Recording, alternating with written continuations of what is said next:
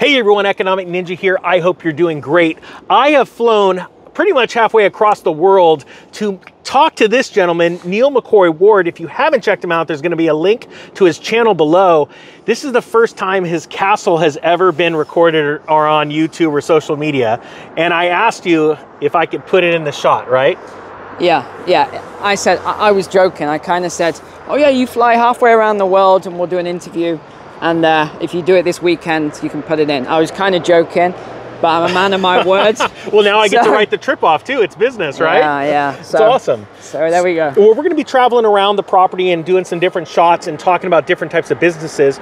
But if you could, Neil, could you give them just a little bit brief background about what you've done in your life and what you do now? Oh man, that would take a long time. But I didn't grow up with any money at all, actually. And I've just always worked on myself. Like every single day, I've just worked on myself and helped other people as well. I think that's the key a lot of people miss. You can't just do it all for yourself. You've got to really help everybody else around you. And that's what I focused on. I focused on help as many people as I possibly can. Like my life that's how I see it. My life is for other people. Help as many people as I possibly can in this life. Help them to get everything that they want out of life. And then that's how I've been able to achieve what I consider successful for my life by really serving other people. That's all I've done, really. Yeah, and actually, Neil and I met after I started a YouTube channel, and we became good friends. We have a lot of things in common, and when we spend time together, it's like our own little mini mastermind, right? Right. So we're gonna cruise up to another spot to sit down, but I want to focus this video really on changing people's perspectives about life, business, success, and we'll talk a little doom and gloom too for everyone that wants to watch it. And I'm not joking when I say that. That's what attracts people. People are addicted to doom and gloom, and the sad thing is we both use it to try and pull people out of their doldrums to become successful, right? And we're gonna probably tap into some things right now in the world that you've been covering that are really bad, but wherever there's opportunity, right? Right, yeah. So yeah, that's a good point. We'll do that. It's funny because a whole load of motorbikes just came by right now, so we've got so much noise. So it's probably good we go up maybe to the woodland or something. All right, let's go up there. All right, cool. We'll be back. So before we go to our filming location, I had to ask him a question about this pond.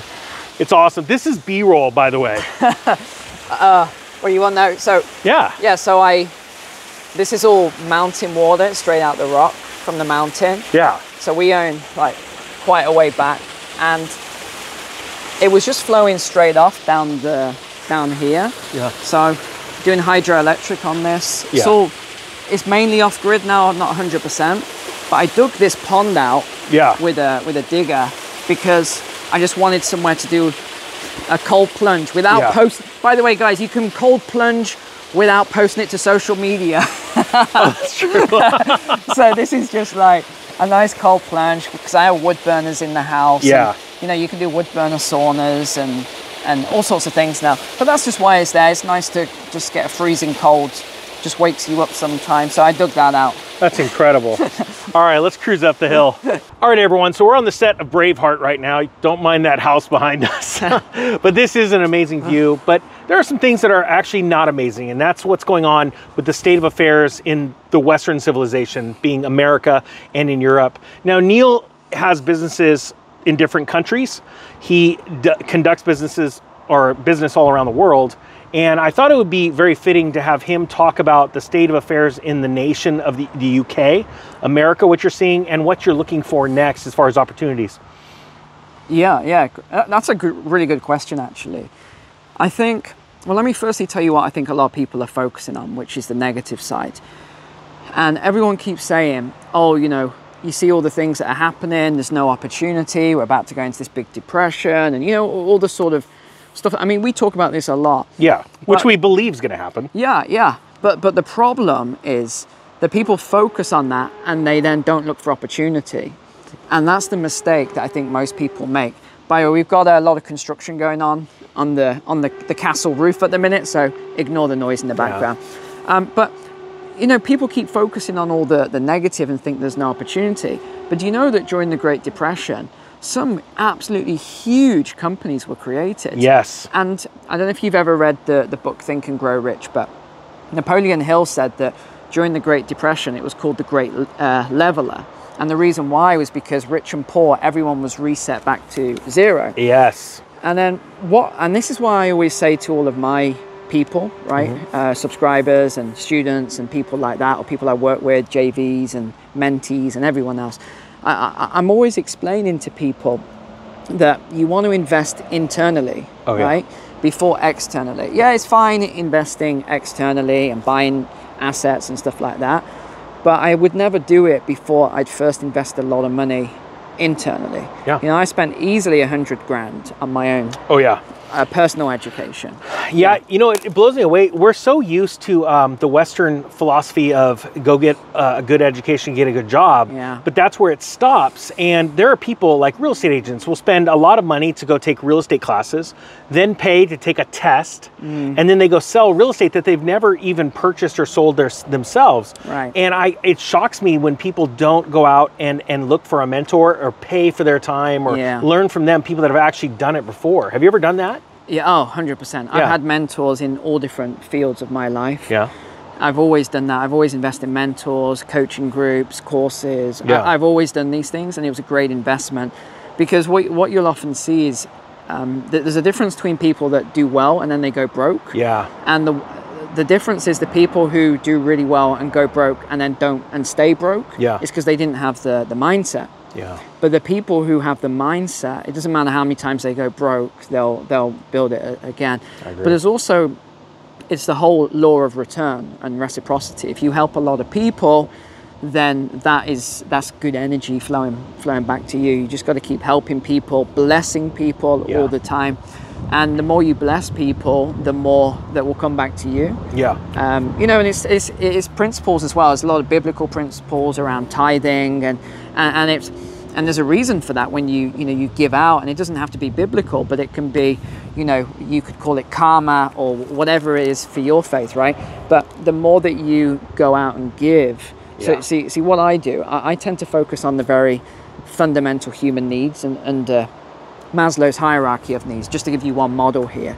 And you look at it, it's like oxygen, it's water, it's food, it's sleep. So I kind of focus on those things with my level of service, right? So I give in those domains, trying to give the most impact for the money I create. And then I feel as though by doing that work, it just seems to flow back to me all the time. So Amen. That's another principle, right? You know, it does. This is an interesting sort of segue into this topic. I think there are a lot of very evil billionaires. I think there's some really great wealthy people too, smart people that are billionaires that want to help people. But it seems like more than not, they are self-serving and not wanting to do good things, let's say. Right. And I'm sure names popped into people's minds. Are probably putting it down in the comments right now of certain people that would do hard things. I really believe that I believe that 99% of the people watching this video have good hearts. And they want to make a difference in this world, but they don't necessarily understand how to. And being wealthy or rich is a bad thing. I think our school system has almost taught that in a way. That it's better to be a slave and an employee than to be wealthy and an employer, you know? Yeah, well, there's a whole thing behind the school system anyway. Yeah. You got to think, how was it designed? Like, you think of the modern day curriculum. It was designed around the Industrial Revolution. Yes. They had all these factories that they're building, they had electricity, and they didn't have the manpower. So they had to pull people in from agriculture, which was completely revolutionized. You had to pull people in from the farms and the rural areas, and you had to pull them into the urban areas, and you had to get them into the factories. So you think about how people would sit in those rows, right? I'm talking to you, Elijah. No, it's all right. You think how people were sat in those rows in the factories, and they're doing all this work. Well, really, that's how the school system is. So you'd have your desk, your wooden desk it used to open, had all your stuff inside. And then you look at the factories, you'd have your desk and you work there. So the schooling system was designed to get people into these factory-based jobs. And even though we don't have that same level of, I mean, that's China now today. You look at China, and even China's moving away from that model in some regards, because they're bringing in AI and robotics to take over all those jobs. So the middle class in China is massive now. There's a lot of wealth. Their GDP is huge. but even they are going to be moving away shortly. And then it will move to other countries, India, Vietnam, a lot of Southeast Asian, Laos, Myanmar, etc. You'll see a lot of movement going to those countries. So that's really what, to answer your question there, that is the schooling system and why there's issues. But the other thing behind it is the taxation system. Yeah. Now you should look into the taxation system of the US and income taxes and all these taxes. There were laws and there were things written and declared a long time ago around taxes, but you know, politicians being politicians, they overruled a lot of the laws to bring in taxes which were only meant to be temporary. Yep. So they were temporary taxes that came in for things like World War I, World War II, and then they were supposed to be removed afterwards, but they never have. That's right. And then you got some states that just keep going, keep ramping it up, more and more taxes. California. California's a big one, but we're just seeing more of this all the time. Just, you know, taxation, and it's getting worse and worse, and it's only going to get worse, by the way, in Western areas, Western countries. We're just going to see this getting worse. So that brings me to, so I had a friend that actually worked for a foundation fully funded by the Koch brothers, and he went around to all of the Ivy League schools and large schools around the country. Their economics departments were purchased by them, and he actually went through the curriculums page by page and said, you could have this, but not this. And you're right, they want a class of workers, of slaves. Now, one way to get out of this, and this is something you and I share in common, is to own businesses, because you can't fight the tax system. If you stop paying the tax, man, bad things happen, right? So you can legally get away from taxes by, like what Hillary Clinton, you know, threatened Trump. You know, he doesn't even pay taxes. He said, because I'm smart. And I'm sure, you know, most people still do not understand that that is the case. You want to talk a little bit about that, or maybe the freedom that has happened with you since you started multiple businesses? Yeah, well, one of the main issues was, and this is a common story that my subscribers know about, one day my wife and I, we went in and we had a really fancy accountant because he was looking after our group of companies. And I said to him, hey, Chris, I don't get this. Me and my wife were sat there. We had all our papers. We were like, I don't get it. We earned all this money, but we only got this much to keep, and all the rest, we've got this huge tax bill. And he said, well, the reason why, and I've preempted this meeting, you're actually paying about 72% in taxes. And you should have seen our jaw. It just dropped. And I was like, no, that can't be right, because I pay 45% personal income tax, 13% national insurance, and then I pay corporation tax, but that's, you know. And he said, no, you're paying what's known as VAT, which was a 20%, because we couldn't pass it on to the customer or we wouldn't be competitive. We had all the business rates, then we had the business taxes, we had the staff taxes. So before we'd even paid ourselves, we'd already lost half the money from the businesses. And then when we paid ourselves, we were on a 45% income tax bracket. We had another 13% national insurance. We had all these taxes. And when you averaged it all out, it was about 72%. And we just said, no. And this is the thing, everyone has a choice. People often say to me, I don't have a choice. You know, I've got no choice in this matter. But actually, we all have a choice. We all do. And sometimes that choice might be negative at the start. And this is what a lot of people won't do. See, my wife and I, we started again all over from scratch here on this island, from scratch. We sold our businesses. How long ago was that? That was 2.5 years ago. That's right. Yeah.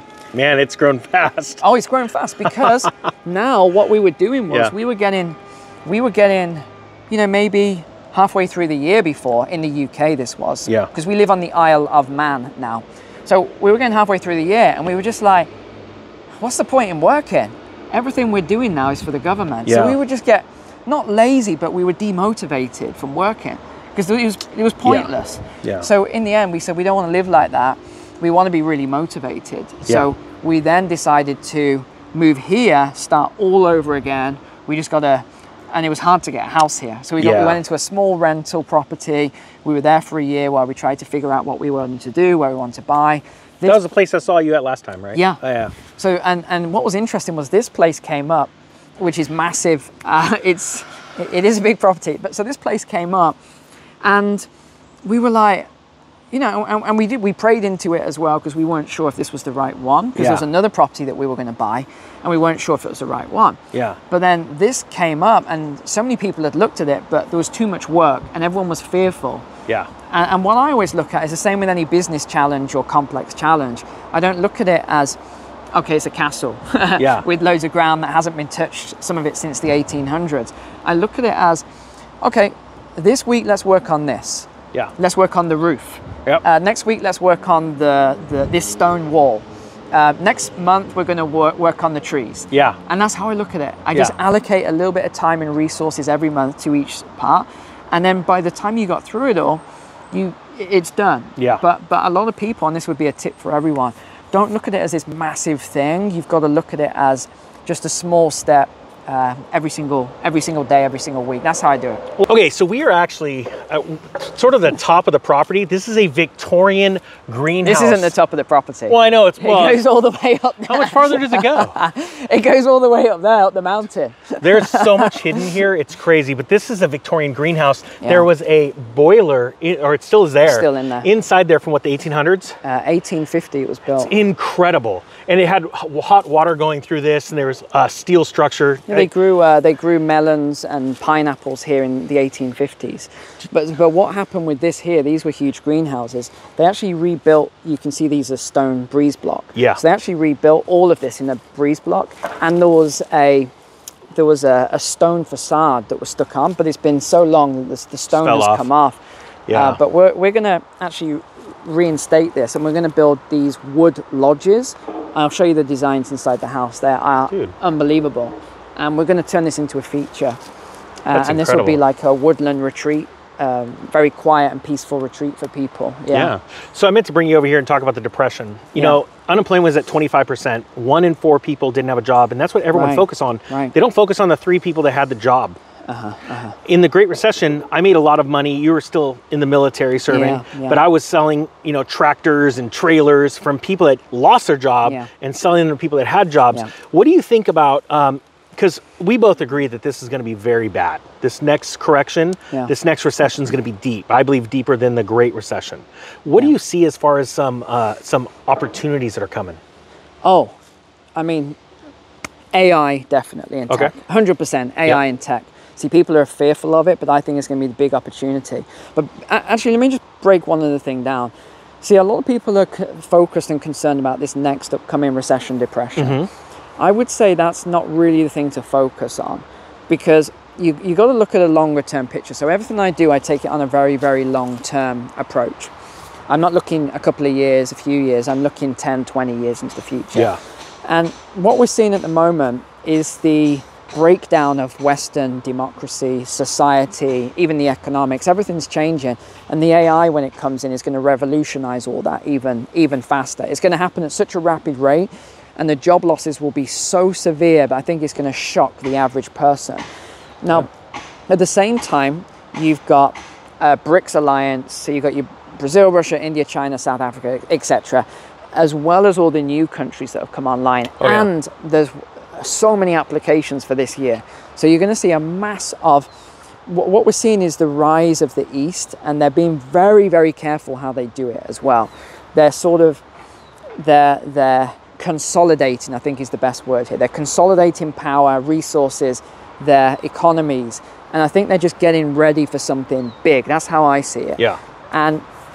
And you see, and you know, I don't mean any offense to anyone online, like the Americans and even the British and people like that, because I'm British myself. I just, you know, relocated from Britain to this island here. But what we've seen is this dominance of the US, this dominance of Britain for a long time. And not everything has been positive. Yeah, we've brought some amazing things to the world. We really have. As nations, we've done incredible things in the world, but we've also done some very negative things in the world as well. And I think that what we're seeing is there's a lot of other countries that are either they don't like some of the things that have done, they don't like the fact that the US has the reserve currency, for example. There's a lot of things that they are not liking, and some of them are, let's just be honest, are jealous of the success that's been achieved by other nations. Yeah, that's true. So especially the jealousy of being able to print money and export inflation and making them poorer. But you think right now, the US dollar is so strong because there's a massive demand on it. Yeah. Have you ever thought about this? What happens when all of those dollars are no longer in demand? They go right back to us. And you're going to see, I mean, I can't tell you when, you're going to see hyperinflation on a scale you've never seen in history. Yeah. But it's not like it's going to happen next week, next month. We don't know when it's going to happen. Everyone feels that way, and I've suffered from that as well. Yeah. Yeah, you always feel, when you start to realize the reality of the world system, it's like at any second it could happen because you know the truth. Yeah. But it seems like they're able to keep pushing it off until a certain point. Yeah. And now let's bring that up, because BRICS changes everything. Before, they could just push it off. That yen carry trade, as it unwound, there was no stopping that for a second. No. And then they had to print a ton of money to stop it. Yeah. Oh, you got a friend on your finger. Oh, wasp. Big hornet. Well, we already had to deal with that today. You're attracting the hornets today. I'm very sweet. Yeah. Yeah. But, you know, BRICS, you know, is challenging their system, even down to the way they print money and move money. Big time. So, you know, it's weird. I just saw something inside this camera, and I'm going to say it on camera. As you were talking, I heard the founders of Google, and I was just, all of a sudden, this little flash. And I hope this is going to sound weird, but I don't give a rip if it does or not. There's so many people that don't understand their own potential. And I see you and me someday, I can see our potential because we're friends, right? And there's so many people out there that are watching YouTubes, and they're attached to the fear. Some of them are very excited about this coming because they see the opportunities, but let's say they haven't started yet, right? And all I see when I see you and my other friends, it's just opportunities. It's like we could grab anyone we want. As a matter of fact, we were just sitting talking on a bench earlier today praying and about the opportunities that we have in front of us, or the ones that we could go grab onto. What would you tell people that don't believe in themselves, or let's say they believe, they know there's something coming, they keep waiting? Like you said, this can happen to, you know, not tomorrow, but down the road. What about the people that are sitting on the side waiting for this opportunity? What should they be doing now? Taking action, obviously, right? So how do you take action? Well, the thing is, you can never get someone to take action who doesn't feel ready to take action. Okay. Right? It's like a chicken and egg. There's a looping.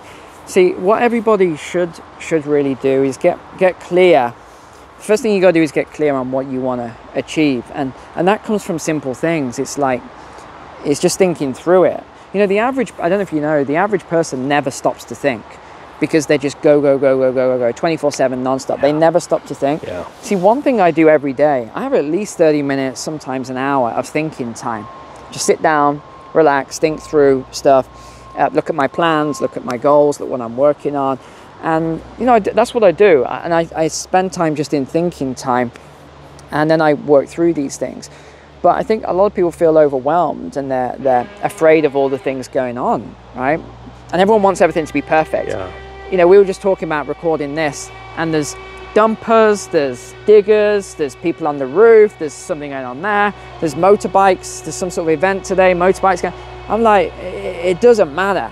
Let's just record. You know, it's fine. Let's just go. I want to go down to the carriage house. Oh, okay. We'll go down to the carriage house. That'd be an incredible shot. Yeah, it's just, you know, you just got to get started. There's never going to be a perfect time to begin. You just got to get going, tweak as you go along, and just, you know, you just got to have an idea. But if you wait, you're never going to get there. And then you'll say, oh, it's too late now. I'm X age. It's too late. See, that's how I see it. You just got to get going. Let's bring it to the next location, next topic. All right, so I have another question for Neil, but real quick, I gotta share this. This structure right here is absolutely amazing. Neil, can you explain what this is? And then we're gonna cut in, because this was filled up, and it's a lot taller than the 3 foot that's showing. Yeah, actually, we don't know why this was all filled. It's there's no record of it in any of the documents, but this goes down probably about 5 meters. So at some point, someone would have filled this in. Why exactly, we're not sure. But yeah, this was the old gatehouse just here. So what you would have with any property, like large stately home or castle, you would have a gatehouse, and this would be the caretaker, and his family would actually live here. And it's sort of like you know, a modern day gatekeeper, if you call a company, right? So this was the gatekeeper of the property here. It has multiple rooms, a fireplace. Yeah. It goes down 20 feet. Yeah. It's absolutely gorgeous. Yeah. It's incredible. Yeah, it's lovely. You know, to wrap this up, Neil, let's talk about like, where did you get, because you said you started all over. You came to the Isle of Man a couple of years ago, a little bit more than 2 years ago, with nothing, and you now are rebuilding a castle. Well, I wouldn't say I came with nothing. Okay. I sold what I was doing in the UK, and I had some businesses in the UK, so I sold those. So I definitely came with money. That's right, you started over. Yeah. So I don't want people to think, wow, Neil did this in 2 years. That's a good point. You know, good point. That's not what happened there. Yeah. So yeah, I came here with the funds, and I just didn't know what I was going to do, but I really felt this was the property. And I just changed a lot of my businesses as well. So they're predominantly all online businesses now. Yeah. And that's really what I do, as well as the YouTube channel as well. To just to, you know, that's what I do now. Yeah. Yeah. Well, the whole world's going digital, and I don't think there's a lot of people. You know, you brought up AI earlier, and things like that. A lot of people are waiting for something to happen in the future, but they're not doing anything right now. Yeah. And could you expound on that? Like, what should people do, like, right now? There are people saving, there are people investing in gold and things like that. Yeah. Well, it depends on people's age as well, I think. If you are a younger person, AI, definitely. It's something digital, look into the digital space. If you are a lot older, I'd be looking towards safer assets in this economy.